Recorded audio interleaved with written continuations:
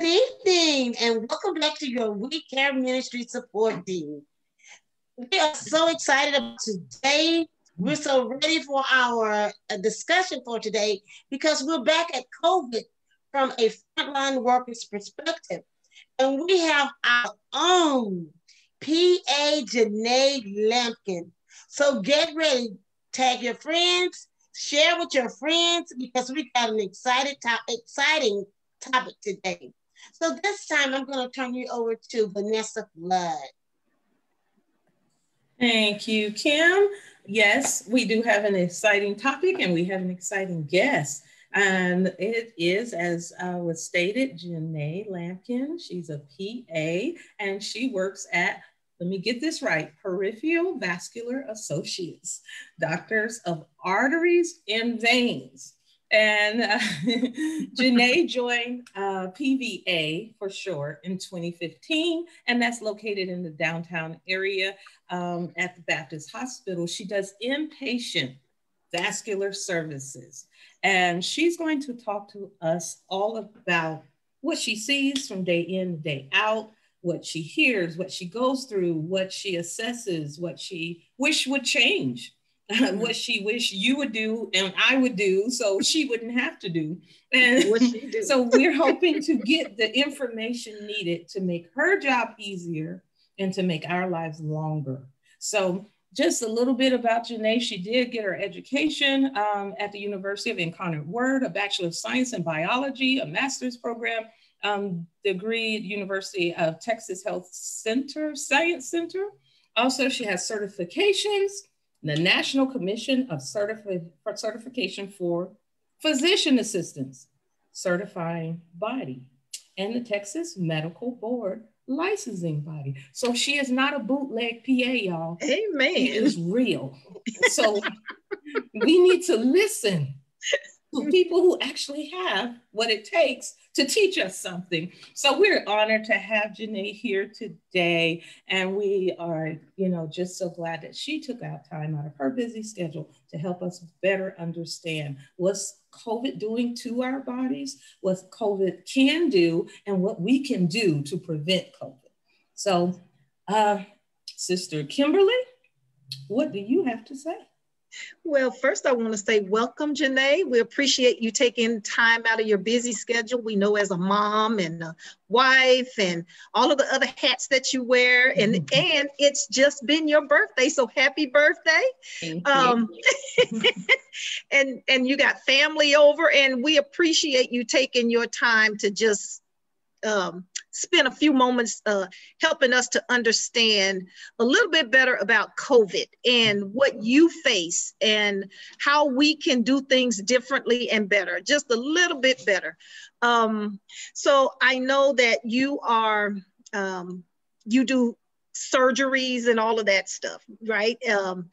You deal mainly with diabetics or just everybody? The San Antonio population is usually comprised of obesity, diabetes, hypertension, and arterial insufficiency. Those are the main risk factors that I cover. And then also your smokers.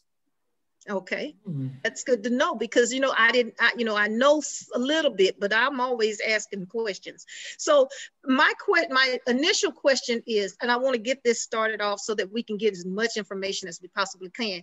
So what for you as a frontline worker would be the most frustrating thing that you face on a daily basis that could be totally preventable? So first, I want to say thank you so much for having me. I don't take this lightly to stand in front of you guys and share my knowledge. So thank you very much for having me. As far as the frustrating side that I see right now, I think that we are facing so much in the hospital on a regular basis of things that we have no control over. But there's a large component of this pandemic that we do have control over. And it's pretty much staying within your COVID bubble and trying to decrease your risk of COVID-19. And for me, on a personal level, to see so many people that are getting fatigued by COVID, I understand that we just hit our 1-year anniversary. And people that think that this is a hoax or there's nothing real about it, and they're still going on with regular activities, or they're just trying to get back to their normal life, which I understand, but we're still battling this beast in the hospital. And unfortunately, we're the only ones that are seeing the worst of the worst, because you're not there to see it. So that would be what's frustrating for me, because I can guarantee you, if you saw what I saw every day, you'd be in your house locked up, not going out, nothing. Yeah.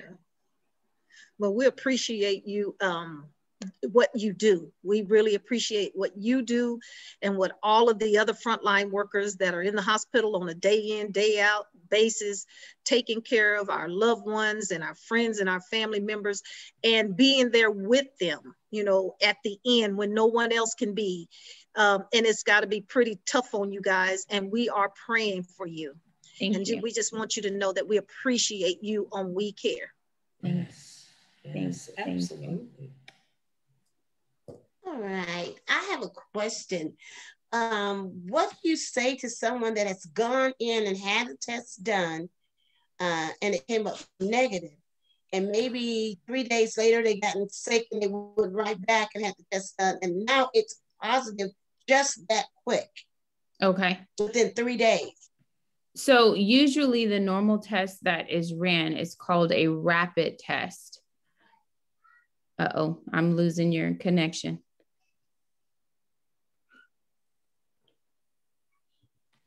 We can hear and see you. Okay. Usually the first test that is offered by most primary care physicians, or the pop-up clinics, or in the emergency rooms, are your rapid testing, which is an antigen test. That is only going to be positive if you've been infected with the virus for about after 7 to 10 days. Pretty much the way to know whether or not you have the rapid test is if they give you results in less than 24 hours and you're not in a hospital setting, that is the rapid test. And so it takes your body at least 5 days to mount a response for that test to be positive. And so at the beginning of the COVID infection, we in the hospital didn't even really fully understand the differences between the test. So the way that we found out about it was we were running tests, and the rapid test would be negative. And then we'd turn around and we would do the PCR test, which is actually more accurate. And that would show that the patient would be positive. So that was how we found out that there's a huge discrepancy with the rapid PCR test versus the antigen test. So speaking on it on a personal level, I took my kids to get tested because I had gotten exposed from the hospital and I was concerned. And then my son had a fever. And so I went to the urgent care and they were trying to do the rapid test. And as a provider, I had to pretty much fight to get the PCR. And the recommendations are, if you're low risk or low probability to actually be infected, that's why they're doing the rapid test. So the way to know is if you pretty much get your test results back in less than 24 hours, that is not an accurate test. So if you have had a direct exposure and you were not doing the baseline precautions of wearing a mask at minimum, and you have come into contact with somebody that is positive, you should assume that you are positive and be under quarantine as well. Okay. If your test is negative, please get retested, but don't be surprised if you pop up later positive. Okay. Thank you so much. Wow. That's good information. So, I think that explains why we've had a lack of control with this virus, is because you're going for these rapid tests and you think that you're negative. And so you're going for these family gatherings and going to football games, and because you've been tested negative, and you're negating the fact that you've had a direct exposure. And so now you tested negative, but you're in the incubation period. You're going to your Thanksgiving dinner with 15 people in the house. You've exposed all of them. And now the day after Thanksgiving, now you're showing symptoms. And so that's how we've not been able to get control of the numbers. Wow. Wow. That's something to think about. Yes. Yes. So if you had a direct exposure, you should be in a 2-week quarantine unless you get the PCR test. Okay. And can you ask for that directly and they have to give it to you, or you have to go somewhere where that's always given? You have to fight for it. I really had to push to get mine done and explain to my pediatrician, no, I'm in the healthcare. My husband's in healthcare. My children are in daycare. My kid is high risk. This is not just us walking by the grocery store and someone sneezed. We are a high risk household. So you have to really push for it. Usually if you go in and you're asking for a PCR, they really don't give you too much pushback, because that means that you've done your homework and you know that there's a concern. But I would say emphasize that you've had a direct exposure, and that should make them want to do the PCR over the antigen. Now, mind you, you get your test results back for the rapid in 24 hours. The PCR can take 3 to 5 days. So what are you going to do within those 3 to 5 days? You need to assume that you're positive and be under quarantine until you get that antigen test back. So that's another reason why they're not doing it, because you're still down for 3 to 5 days. You see what I'm saying? You want your test results so that way you can go back to your regular activities within 24 hours. No, for the antigen, you would still, but until you get your test results, you need to assume that you're positive. Okay. And tell us again what those initials stand for. So the rapid is an antigen test. That's the one where you get the results back in less than 24 hours. And then the PCR, which is more accurate, is the one that you get back within 5 to 7 days. Sometimes you can do it 3 days, but usually they have to send it out to a different state to get the results. So that's why it takes so long. Okay. Okay. So my real question now is a fun one that I heard you say about wearing a mask. So what's the deal, and how do you feel about people wearing or not wearing masks? Should we be wearing a mask? And if so, why? Yes. This is a respiratory virus that is spread in the air. You should be wearing a mask anytime that you're in contact outside. I know I've heard a couple people use the phrase COVID bubble. But anybody outside of your household, you should be wearing a mask. And so let's talk about the types of masks. The news have done studies on multi-layered mask versus single layers. Those gator necks really are not effective. And that's simply because of the layers that you have. And so you want to have multiple layers in your mask. Okay. But anytime you leave your house and you're coming in contact with people outside of your household, or if people are coming into your home and they're not in your COVID bubble, you should mask up. In the hospital, not only do we wear masks, but we also do wear eye protection and shields. So we are completely protected in the event that someone is coughing and you have the droplets in the air. We like to protect our eyewear. But for someone in the regular world, just try to wear multi-layered masks. They do have, I know Copper designed some gator necks that you can pull up, and those are multi-layered as well. I get very frustrated hearing people talk about being tired of wearing their masks. They wear their masks all day at work. And I tell my husband all the time, because when I first bought him his respirator, he said he didn't like it. And I said, well, if you don't like the way this respirator is, you're not going to like the intubation tube going down your throat either. So it's either you help yourself now, or we're going to have to help you in the future. And so y'all wear the regular basic mask. I do want to show you what I wear for work.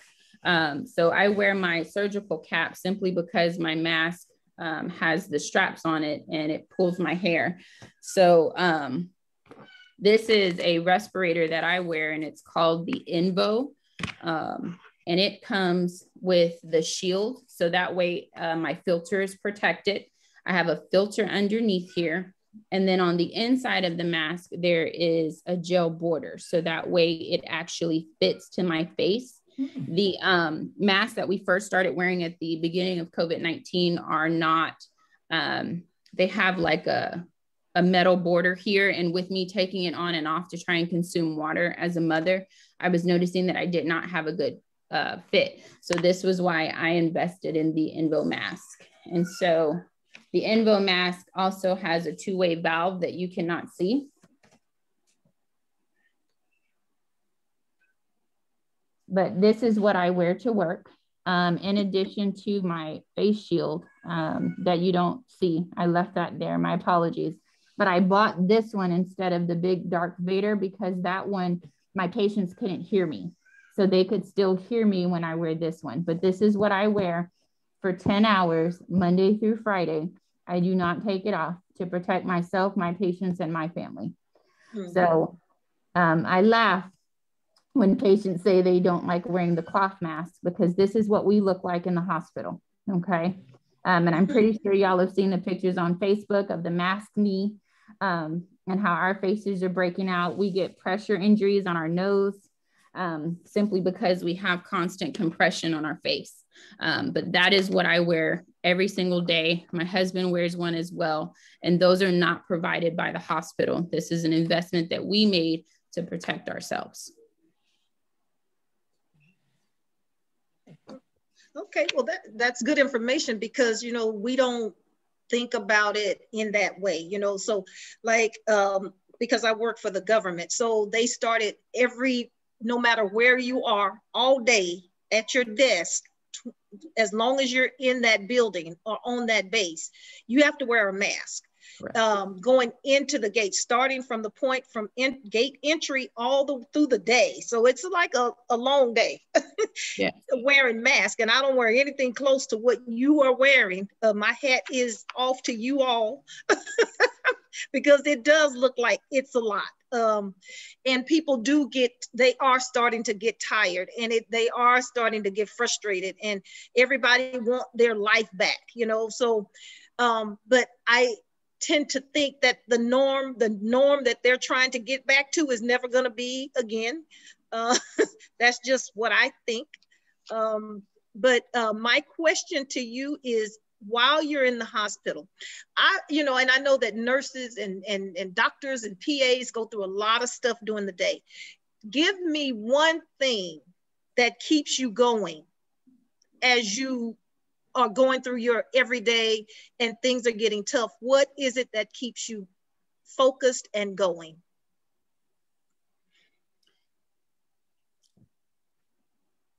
That's a tough question because there's so much that keeps me going. As I've had students, they ask me why this group, why PA, why not nurses or MDs? I love the freedom of my job. And I deal with so much on a regular basis. But yet I thank God that I still have the autonomy to do what needs to be done in that moment. And if I need to stop and sit with my patient for 20 minutes because they don't have anybody else, I can stay there for 20 minutes and give that patient my undivided attention. I have been doing so many FaceTimes and Google Duos with family members because the staff in the hospital doesn't have time to do it, or the electronics are not working to do it.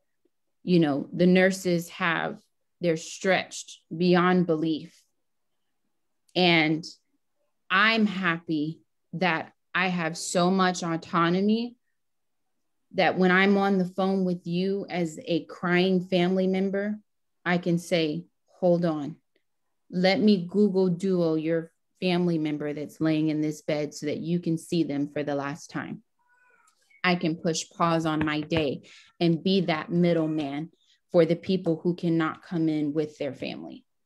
And I think that is the biggest thing that I'm most grateful for in my service. Regardless of how busy I am, I can push pause when I need to. And you said something that I just wanted to back up on. You said that people want their life back. And I have had to watch just this week 2 patients between the ages of 50 and 60 take their last breath because of COVID. And I've had to sit on the phone with their family members talking about how they did not even know that they had comorbidities or any kind of medical issues. And I had to tell their family members, stop it. Stop hollering, stop screaming. We're here trying to fight for your family member's life. And I need you to hear what I'm saying. I need you to breathe so that we can fight. And it's so many people that are coming into the hospital that are not aware of their coronary artery disease. They're not aware of their renal insufficiency. And when you come into the hospital because of COVID-19, it's causing this massive inflammatory response of the body that it's flaring up all of your medical conditions at one time. And my one patient that was 57 years old, her lungs were shutting down. Her heart was shutting down. Her kidneys were shutting down. And I got called after she was in the hospital for 4 days because now her leg is dying and that's trying to kill her on top of all of the other things that are going on. And so what y'all see is the lack of smell, the lack of taste. I have to sit in my house for 2 weeks. To that, I say, that's cute. That's a blessing, that's all you have to deal with. Okay. When I saw the first patient that we took care of that had multi-system organ failure because of COVID, she became my patient because she was in the hospital for so long. You know, when we're fighting for your life, we don't worry about turning you and offloading your bottom and all of that. I mean, we try. But if I turn you and it's making your respiratory status decrease and you can't breathe, then I'm not going to turn you. So if you're in the ICU for a month, then the tissue on your behind is going to naturally die because the bones are just pressing down into that skin. So here we are, we're getting ready to celebrate and discharge or downgrade from the ICU. And now I've got to deal with the fact that they have a large area of dead tissue on their behind because we've been fighting for her life for so long. So now I've got to bring another surgeon in to come in, clean all of that tissue out, the bone's infected. We've got to bring your colon out to your stomach so that way the stool is not getting mixed into the wound so that way you can heal. So thank you, Jesus. We made it through all of that, but now let's deal with all of the complications of getting through that. Or the patients that get their legs amputated because their heels have been digging into the bed because they can't get up. And we do the best that we can, but it's so much going on at one time. We have to focus on what is life-threatening at that time. So not only do I do vascular, but I also do the wound care side of things. And I think the wound care side is more frustrating because it's going to take me 6 to 8 months to even start making progress with this wound on your bottom. So it's rough because you say people are saying they want their life back. Mm-hmm. But what about all of these people that don't get their life back?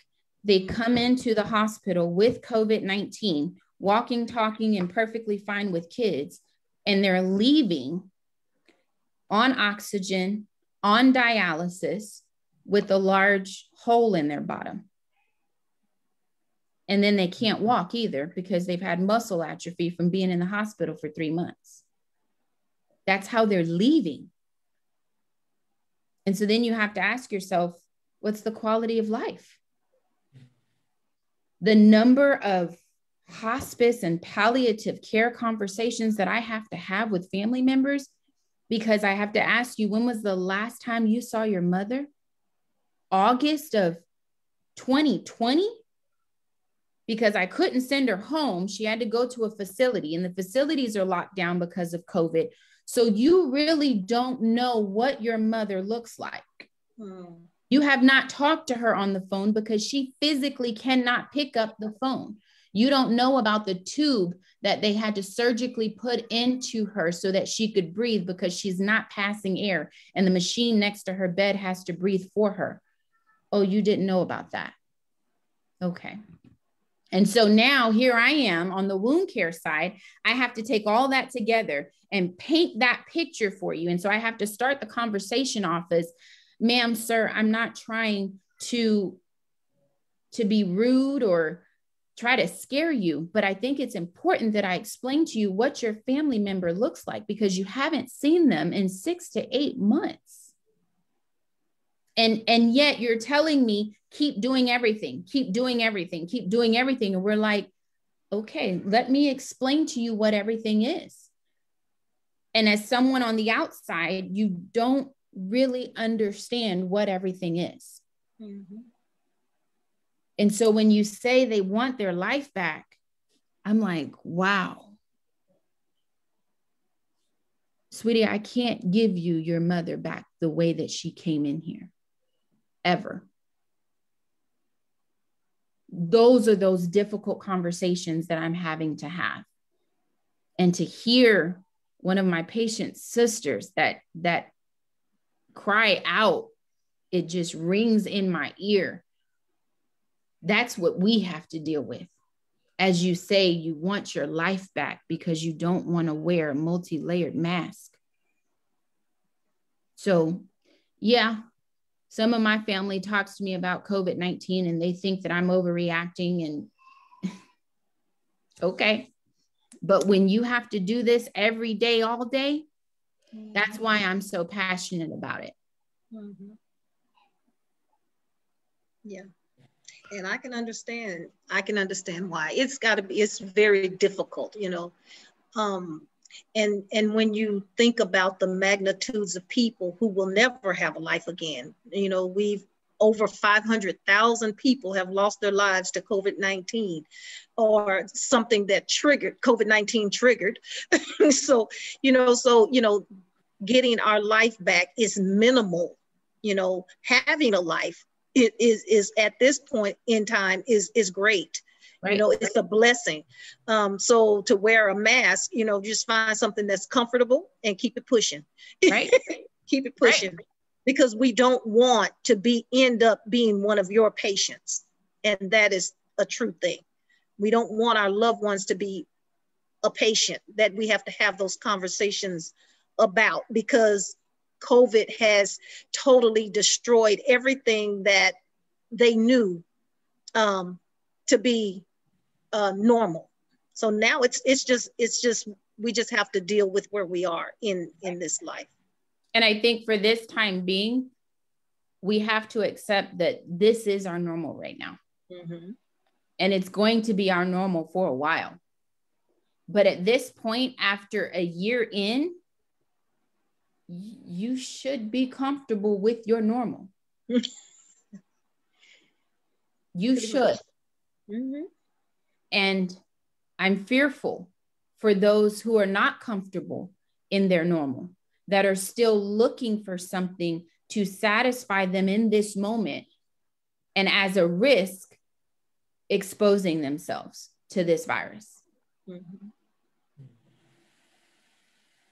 Yeah. Mr. Kim?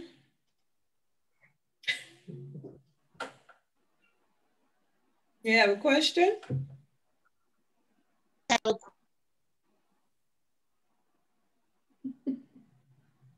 Your question for Janea? Trouble. I think, yeah. So I think she's having some difficulties. Is it off mute now? We can hear you. Okay, I apologize. It keeps going in and out of mute. I don't know what's going on with my computer. I apologize. But I do have a question. What is the youngest age that you start placing masks on children? My daughter, I think the recommendations are 4. My daughter was wearing a mask when she was 2. And I even purchased the plastic face shields with the glasses. There's an animal on the top. She wears that. When we're out in public, she knows to keep her mask on. When we get out of the car, she automatically, Mommy, I got my mask on. But my daughter wears a mask and she's 3 years old. And then my son is 6 months old. And when we go out, he's in a carrier and I keep him covered with a blanket. So both of my children are covered in public. I really, I know I'm extra, but my children are not out in public without a mask on. And if we ever do go out, it's short, sweet, and to the point. So what is the youngest age that you have seen go through some of the horrific side effects of COVID? So for me, remember, I'm vascular surgery and wound care. My youngest patient was 32. Okay. 32.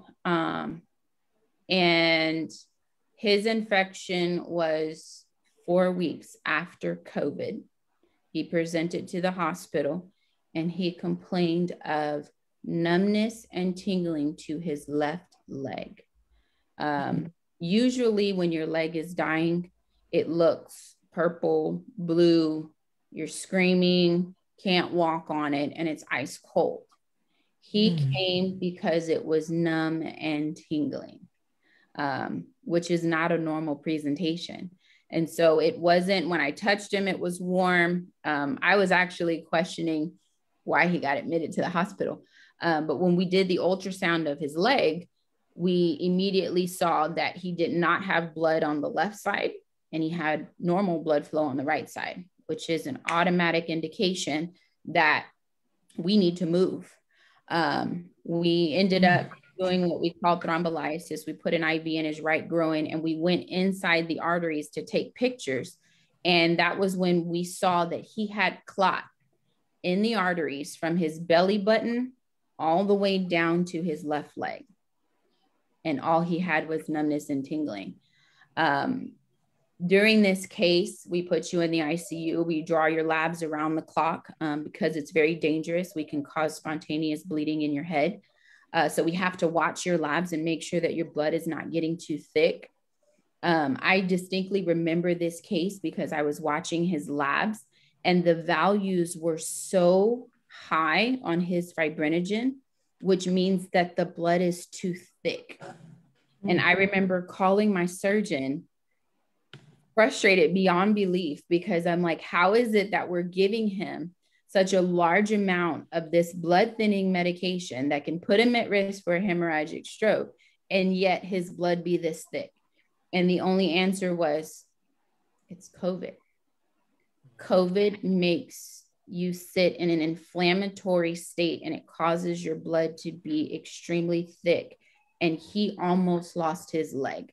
We have been in the operating room staring at the artery and watching as it just reclots off. The blood is just that thick.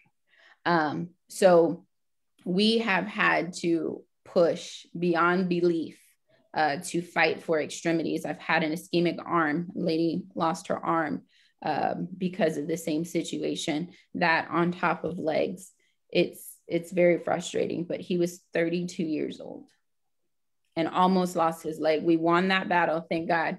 I wear PVA very proud. I have amazing surgeons behind me. There have been many of situations where everyone else gives up, multi-system organ failure because of COVID-19, and the extremity dies and everybody else is saying that there's nothing else that we can do. And my surgeons come in and they're ready to fight. I wear PVA very proud to work behind so many amazing surgeons that provide such awesome care for the community. But to see them stumped over 55 years of experience and to see them stumped, it's mind-blowing. It's mind-blowing. So to follow up on something I heard you say, so some of these people did not have any previous conditions before they had COVID, and COVID caused conditions after they dealt with COVID. It caused other conditions in their body. So what we're seeing is you're presenting to the hospital and I'm asking you, what kind of medical issues do you have? And you're saying none. Mm-hmm. Okay. The question is, do you really not have any, or have you been screened? Did you have underlying blockages in your heart and you just didn't know about it? Or maybe that chest pain that you had last week, you thought it was gas and it really wasn't gas. It was a minor heart attack, but you didn't go get it checked out to know that you had coronary artery disease. And so if you did not know that you had these medical conditions, COVID's flaring them up. Am I saying that every single patient in the hospital that is having complications has comorbidities? No. But I see the worst of the worst. So my pot of patients have them. But I do have patients that come in and they tell me they do not have any medical issues, but it's just because you do not have a primary care doctor, or you don't follow up with them, or you've never had a stress test to know that you've had these blockages. You have the blockages, you're just not symptomatic. You're not aware of them. You don't know that you have diabetes because you don't get a hemoglobin A1C. And so the inflammatory state of COVID is exacerbating all of this. You come in the hospital and we're telling you, sweetie, you're one stage away from dialysis. You didn't know that? Okay, let's get you a kidney doctor. Yeah. So with I'm listening, and you're giving out some really great information, things that, I never would have even thought, that COVID could push borderline things into like this big giant thing in your body. So and it's important to listen to your body. So and I always try to go back to, like, with the African American community or the brown community, Black and brown community, as they're saying now. I guess that's politically correct. So what is it with that you would like for us as a community to know about specific screenings and getting to know what's going on in our bodies? How would we know, and how often should we have these screenings? And what do we say to our doctor to get them to give us these screenings? So, I'm just interested in that, because at certain ages, we got to do different things. So I want to remind you, I'm vascular surgeon. I know you are, but you know some stuff. It's just general knowledge. It is, but you have to realize that at the top of the totem pole, you would have to assess your risk factors.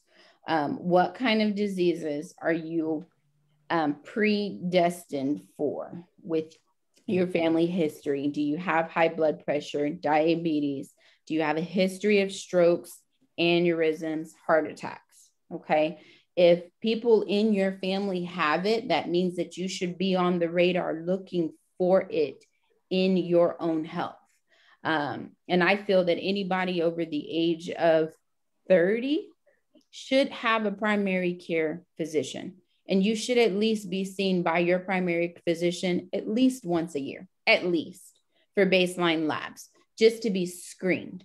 And then from that point, if you start at that point, then they're going to start to point you in the correct direction for these screenings. Okay. We're also, and we haven't talked about it yet, but cancer. Cancer makes your blood thick. So cancer on top of COVID, good Lord Jesus, it's not pretty. But those are all things that we're finding. I've diagnosed one person with cancer as a vascular surgical PA, that they didn't know anything about. So I would say that you should have a primary care physician and you should be following up with them routinely at least a year for your baseline labs. When you start getting your stress tests, your colonoscopy and all of that is going to be based on your risk factors and the age.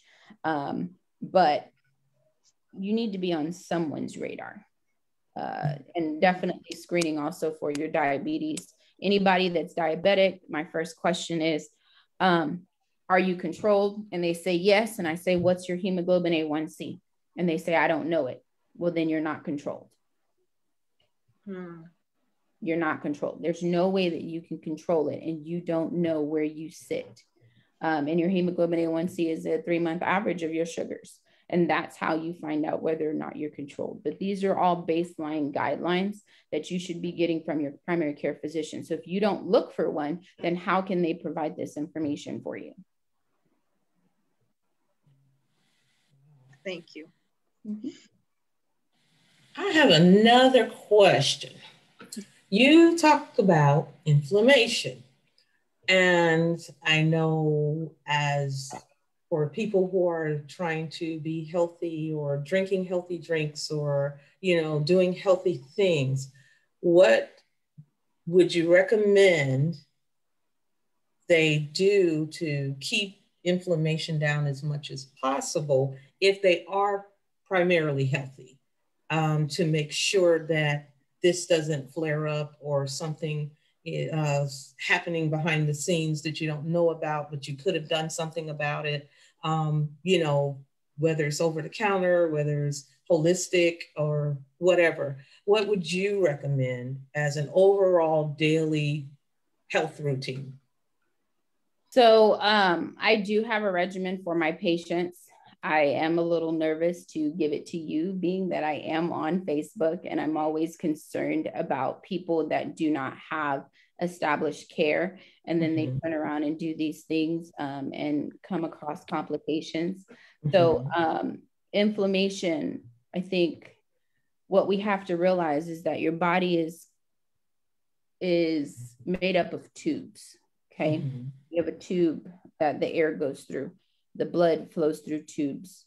The stool goes through tubes. Kidneys perfuse through tubes. And when we talk about inflammation, what happens to the tube?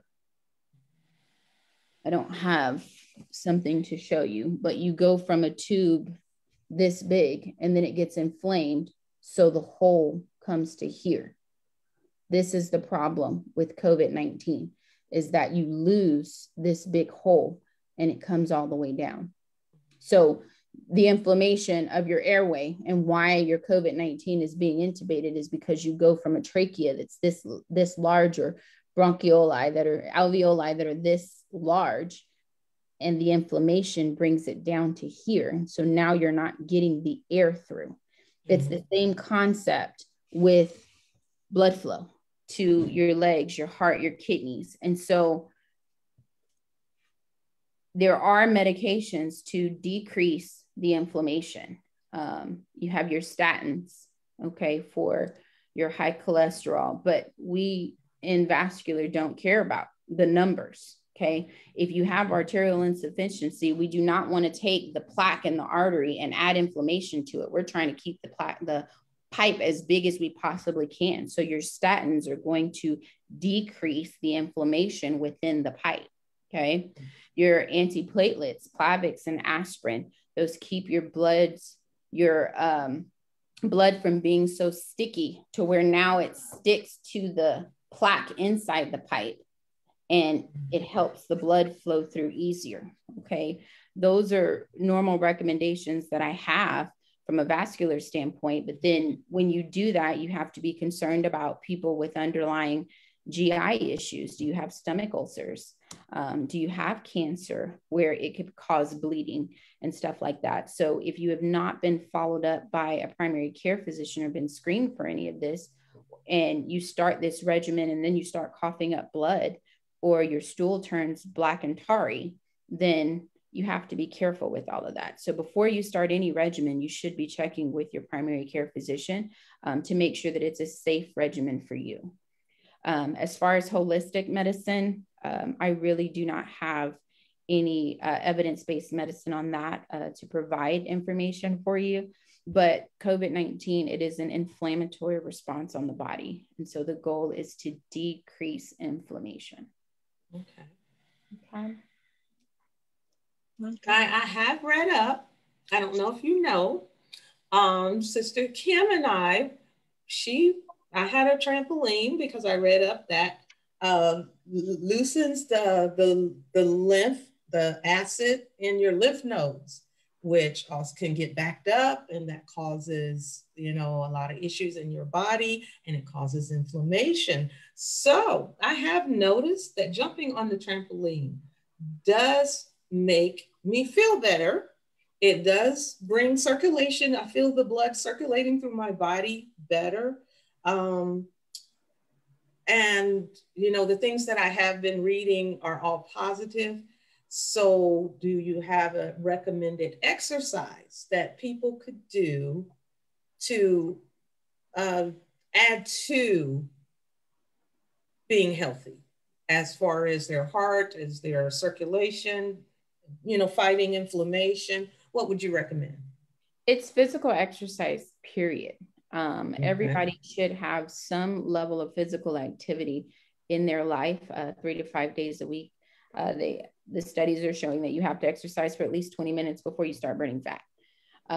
But you should have physical exercise, period. From an arterial standpoint or vascular standpoint, we encourage physical activity because the pipes that you were born with, the native pipes, are blocked with plaque.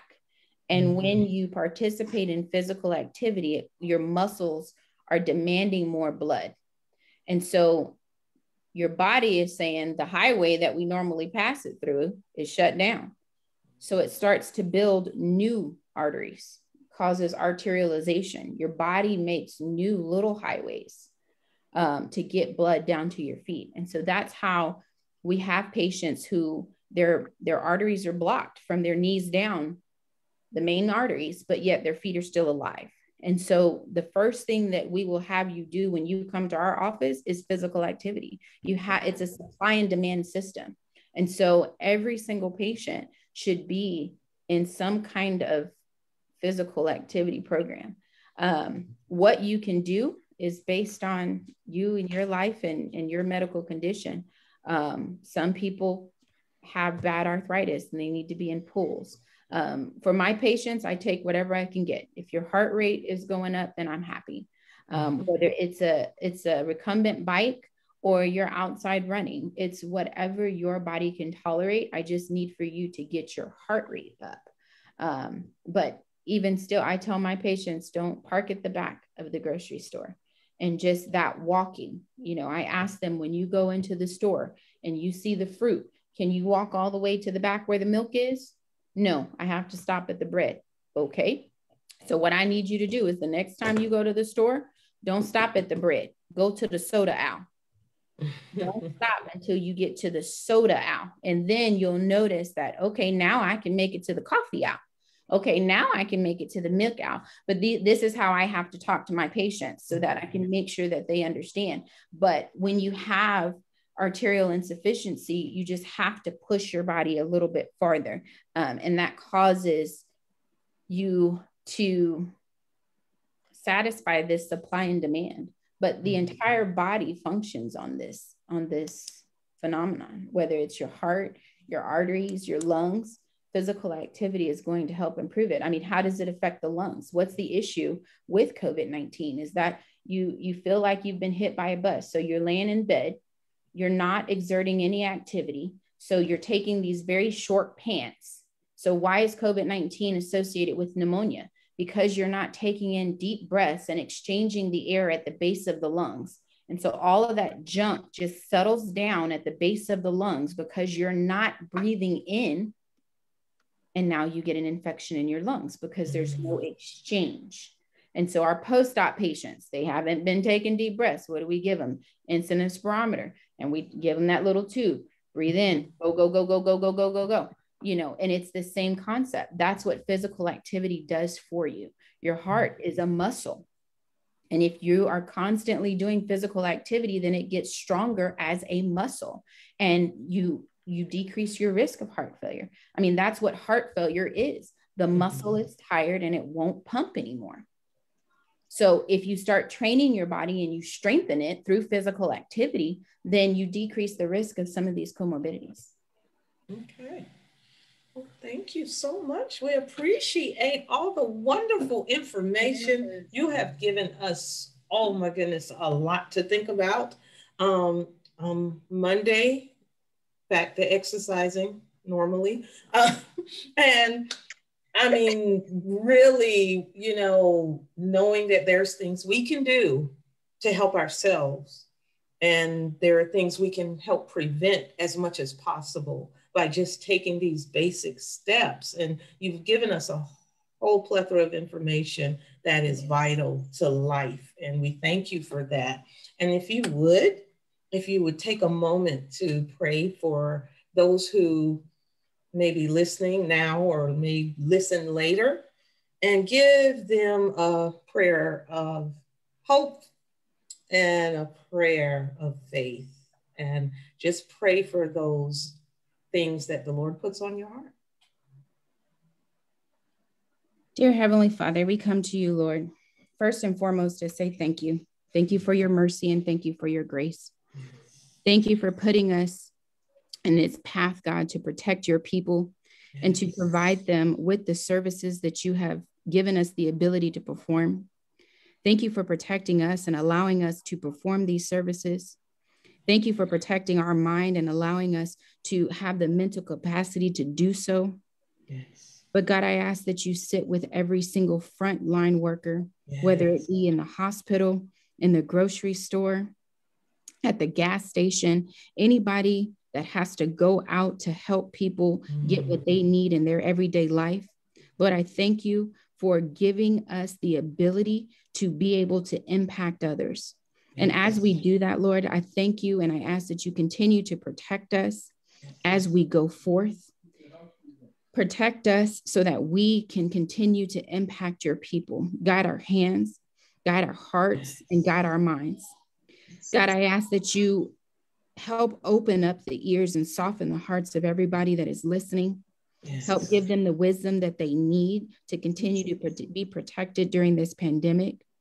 But even more so, God, in everything that I've seen, I've asked that you just give us a sense of peace. Allow the Holy Spirit to come and rest on our hearts and our minds. Sit with all of these family members that have lost family members to COVID-19. Sit with those family members who currently have patients in the hospital that they cannot see. Give them a sense of peace and allow the Holy Spirit to rest on them, God. Yes. Ask that you continue to provide for us and continue to bless us with your grace. Continue to kiss us in the middle of the night as we get up every day to continue to fight this battle. And even more so, God, I ask that you continue to bless the prayer warriors, continue to give them the strength to uphold all of us and everything that we do. I ask that you continue to keep us on their hearts, Lord, as they are giving us strength to continue to do. And they pray for us and they pray for those who are not able to pray for themselves. We thank you. And we thank you for everything that you're doing in the midst of this pandemic, because we know that you are awesome and we know that you are able to do everything, God. These are the blessings that we ask in your son, Jesus' name. Amen. Amen. Amen.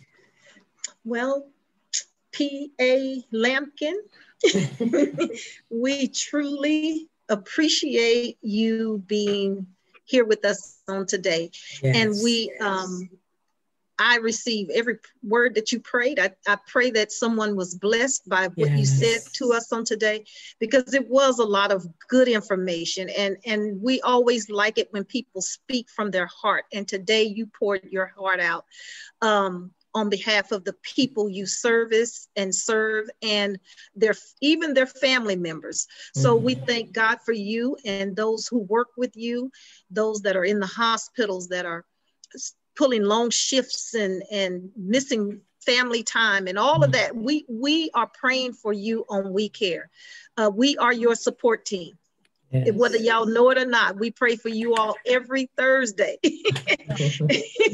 So we thank you again for being with us, and we love you. and we may need you to come back again. So next time it won't be around your birthday. So thank you again, and we appreciate you. Yes. We Care Ministries, we hope support team, we hope that you have enjoyed our discussion on today. Please join us next time, the second Saturday in March. It's March 13th at 4 p.m. Central Standard Time for our next discussion. We will be discussing new and different topics every second and fourth Saturday at 4 p.m. So if you can, please join us.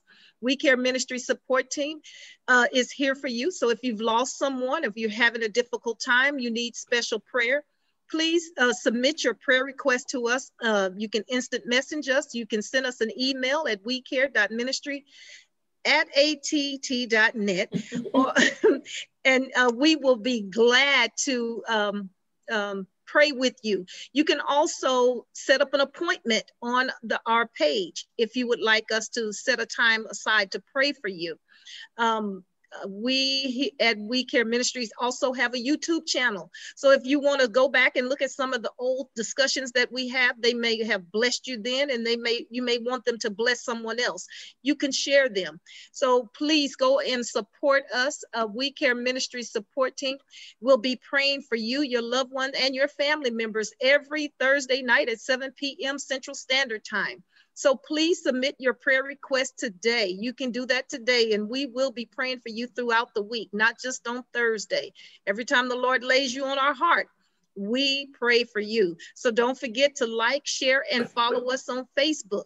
And we often say, and we have began to say, that if you are looking for a way to minister, please share our prayers. Everybody needs prayer.